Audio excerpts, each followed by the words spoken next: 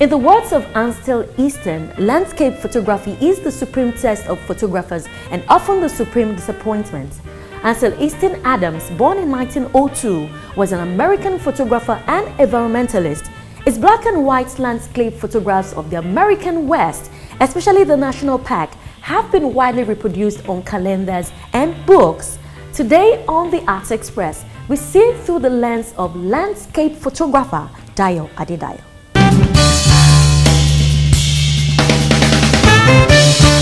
Dayo Adedayo has always felt happiest behind the lens. He had a national diploma in photography from the Westminster College, passing out with distinction before proceeding to the University of Westminster to study photography arts. His documentary, Cremation, was adjudged as the best ever the university had ever seen since inception. By 1990, Dayo Adedayo had become a professional with an inclination to the social aspects of photography. However, over the preceding years, Adedayo's interest began to shift and anchor around the themes of his first love, landscape and documentary photography. For him, with portraiture, there is an emotional engagement and intimacy between the photographer and his subject. Landscape photography allows for a greater authorial voice and artistic freedom with endless prospects and opportunities to explore wider vistas. Following this rediscovered path, Dayo Adedayo worked as a freelance photographer from 2002 through 2007 and has to his credit the opportunity of being the hand behind the lenses of a magazine's best-selling edition captioned "See Dubai and Die" in 2003. This edition has been attributed to the opening up of Dubai as a tourist destination to Nigerians. Thereafter, he was the official photographer for Nigeria, the Heart of Africa, a project that precipitated a lot of traveling all around the world, exhibiting Nigeria to the rest of the world in pictures. Within this period, with the introduction of the e-passport, Adedayo's pictures were watermarked on the pages of the Nigerian international passport pages, an honor he considers as the highest that could ever be bestowed on an artist and one that will live beyond him. We are all artists one way or the other, as long as you can see, because we all paint with our eyes and we see things. So art to me is something visual, unless you want to go into the nitty-gritty of academics to say, okay, you want to define this, but generally everyone with both eyes artist. Photography is not about picking up a camera depending on what you want to do to say, okay, I want to photograph this. That should be, you should have conceptualized what you want to do and see the effects of light, because photography itself is about drawing with light, you know, the effects of light on what you were doing. And mainly it's my brain that is working. When people ask me what type of camera, what kind of camera do you use? To me, it's only an amateur that will ask that kind of question. The professionals who want to go deeper and find out, oh, how did you manage to get this? What are the things behind this, behind that? What are the stories behind it? You know, and that is why if you gather 1 million photographers together in this room to photograph someone, you are going to have 1 million pictures. No two pictures are the same. So it's more of the brain, actually.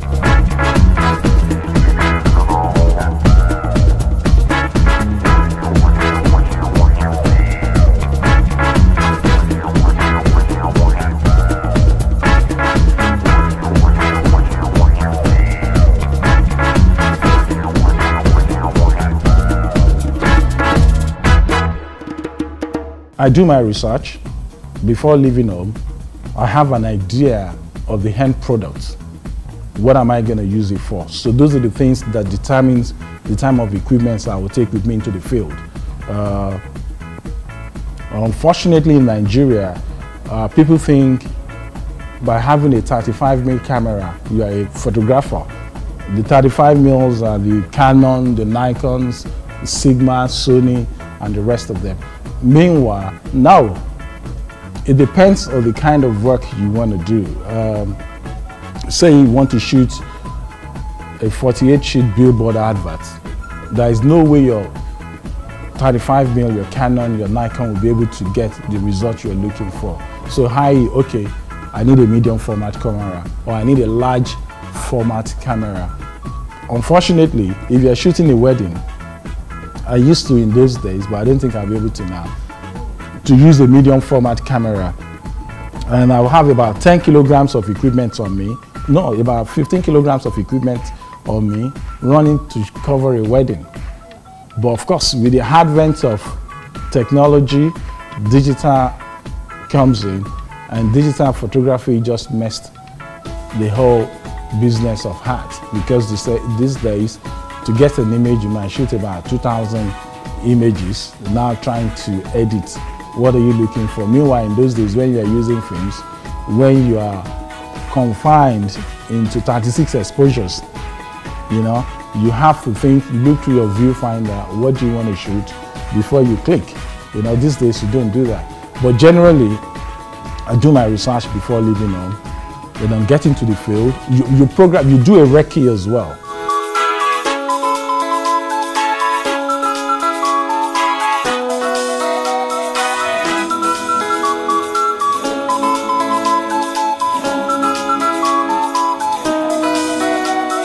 I would say in the last 15 years, 15 years, many thanks to my very good friend, Donald Baba, everybody knows him as Don Baba, who started training people. But the person that really changed photography to be a profession in Nigeria, and honor is not even being given to him as well, which is really sad, because people don't read anymore. It's Dele Momodu, the Ovation publisher. Ovation changed the face of photography in Nigeria, and today Ovation has given back to about over 1,000 children. This day style might be popular today. This day style is a copy of Ovation. All the newspapers started doing celebrity magazines, and what do you have now? You even have television programs doing what Ovation is doing. So for me, as a profession, a lot of young people, very brilliant chap. I've seen so many work out there, very brilliant chap, doing something wonderful. You have Demola Olaniran, or Ademola Olaniran. You can Google him and see what he's doing. You have Oluwatobi Loba Adelaja. You have Aisha Kuta. You know, you have several guys. You have Ajala Adeyemi, who are doing wonderful things. You know, and unfortunately, people are still looking at the mainstream industry as, oh, you have to be an accountant, you have to be a lawyer, you have to be a medical doctor. Meanwhile, all these jobs are things that you have to go to the office at 9, come back home at 5, or you are in the banking industry, you won't see your family for the rest of the day. You know, meanwhile, in terms of photography, whether you are into still or video, look at what Clarence Peters is doing in video. You know, these guys have taken things to the next level, and in terms of video production, I can gladly say they are competing with the best in the world.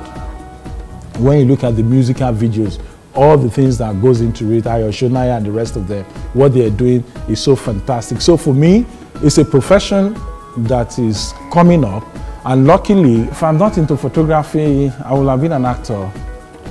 Yes, because I came early for that. When I was in secondary school, I was very good right from class 2. I've been acting, and I acted throughout. I even became the leader of the Dramatic Society at a point. So if I have not been in photography, I would have been an actor.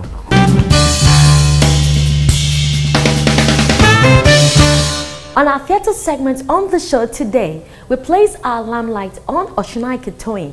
Toyin Oshunaike is an actor and a theatre director who learned on the job. He started his professional career over 2 decades ago. His work stands him out as a total true practitioner of the arts. Toyin advocates artistic excellence that has no cultural boundaries. He had his training working with erstwhile theatre directors like Wole Soyinka, Chop Mike, Jide Ogungbade, Tunde Awosami, Neji Akone, Nick Mono, Bayo Dunaye, Felix Sokolo, Matthias Gert, Ifeoma Fafowa, among others. Oshonaike has also acted in Election Oba in Wole Soyinka's Death and the King's Horseman, Wole Soyinka Festival 1994. Dozier in Horse on My Back, Africa Project Germany Tour 1998. Obierika in Chinua Achebe's Things Fall Apart, UK/USA Tour 1999. Baroka in Wole Soyinka's The Lion and the Jewel, UK Tour of Bite 2005, Olympics 2012. Toyin Oshonaike has also directed a number of plays, from Echoes from the Lagoon to The Incorruptible Judge, What's This All About, for Naptip, Festina, Creative Arts Fair, Eko Akete 2015, The Lion and the Jewel, Waiting for a Lottery for British Council, Lagos Theatre Festival 2014, and many more. Toyin has featured in several award-winning television/radio drama series. He received the National Association of Nigeria Theatre Arts Practitioners Award for his outstanding contribution to the development of theatre arts in Nigeria. To me, art shapes life and living, and because without arts, of course, talents, culture, and literature will not be put in perspective. So art is what puts things in perspective. I always say that the world is made up of arts and science. We know what science is doing, from camera to computer to space. So what is art doing? Art is just forming the shape of our scientific life. I keep telling people who have tried to correct many times that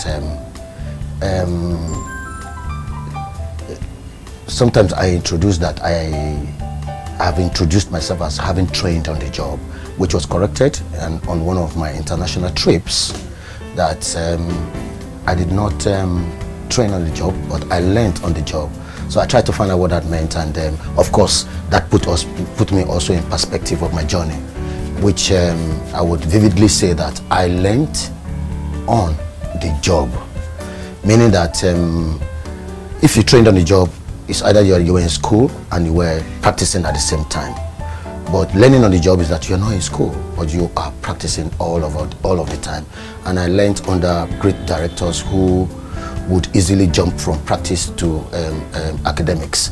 So I learned a lot of things which were so challenging, which took me back to my dictionaries, literature, buying books on theater whilst I was surviving, and the experience also. So I learned on the job. That's been my story so far.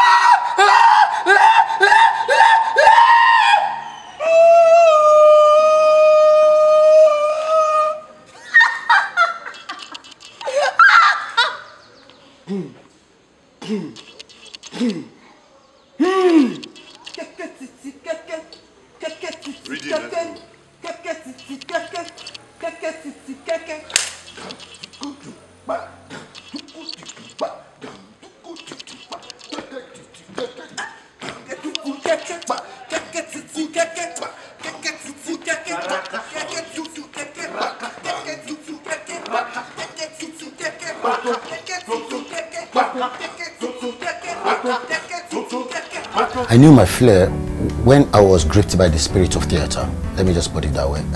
Way back, I knew that my flair was more of directing. I thought more of managing the affairs of theater, but later professionally, I knew that, you know, it was directing. That's why I said art. That's what art does. It puts everything in perspective.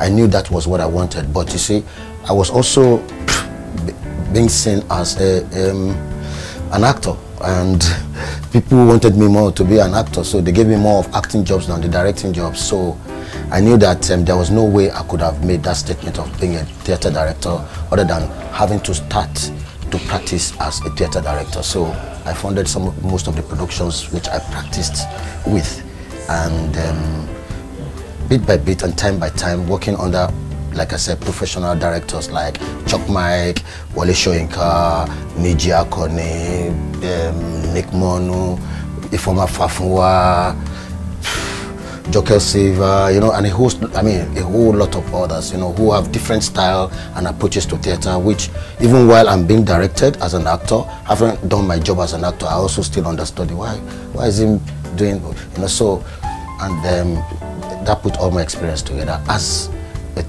an actor, and then, of course, later on as a theater director. Sometimes when I reach out on the scene, sometimes when we're in the scene, so it touches me in a different way. So when you're taking this thing, on that man can be like, when they're doing it.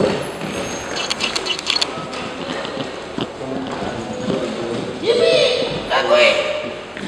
Go on! We're going to face troops that will arm with guns. Armed on horseback and accompanied by dogs. That is how our nation deals with its youth. One play that made me outstanding is even the play that I did recently, and unfortunately because of the problems of theatre, we could not perform. It's the same play that put me into the limelight in theatre. I would say that I've been prepared by so many other directors in the past, but I did not hit as much limelight as possible as when I did.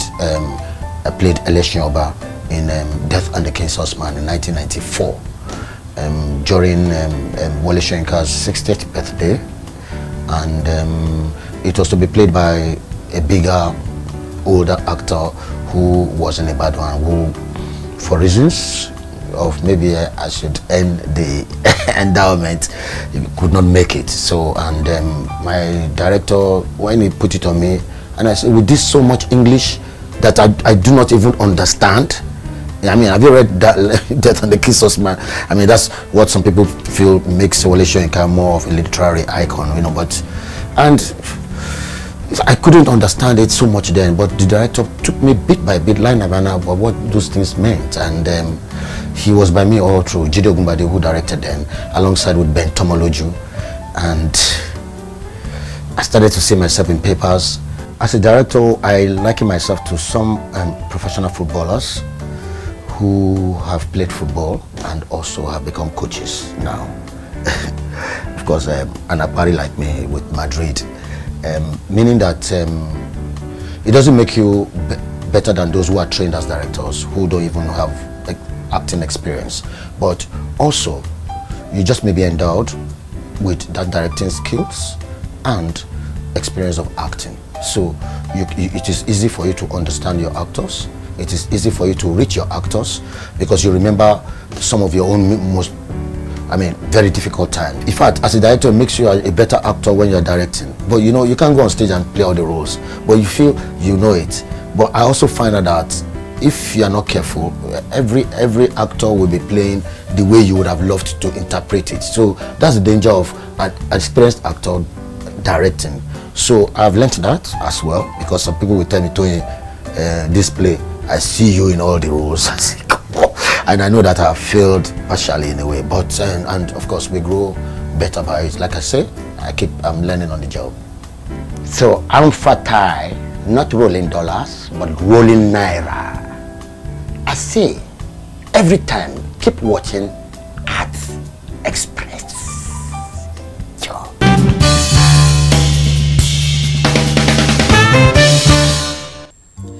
Cubism is an early 20th century avant-garde art movement pioneered by Georges Braque and Pablo Picasso, and later joined by Juan Gris, Jean Metzinger, Albert Glaise, Robert Delaunay, Henri Le Falconer, and Fernand Léger, that revolutionized European painting and sculpture and inspired related movements in music, literature, and architecture.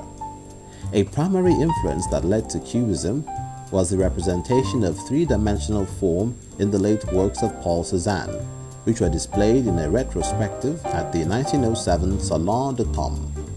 Other influences on early Cubism have been linked to primitivism and non-Western sources. Cubism has been considered the most influential art movement of the 20th century. The term is broadly used in association with a wide variety of art produced in Paris, Montmartre, Montparnasse, and Puteaux during the 1910s and extending through the 1920s. In Cubist artwork, objects are analyzed, broken up, and reassembled in an abstracted form. Instead of depicting objects from one viewpoint, the artist depicts the subject from a multitude of viewpoints to represent the subject in a greater context. Cubist artists were nonconformists who wanted instead to emphasize the two-dimensionality of the canvas, so they reduced and fractured objects into geometric forms and then realigned these within a shallow, relief-like space. They also used multiple or contrasting vantage points. Though primarily associated with painting, Cubism also exerted a profound influence on 20th century sculpture and architecture. Life is your art, and Open Aware Art your camera. Oneness with your world is your film, your bright eyes and easy smile your museum. Nothing beats moments captured with photography. It's a wrap on this edition of the Art Express. Stay tuned, same time, same station next week. I am Tolulope Lamidi. Bye for now.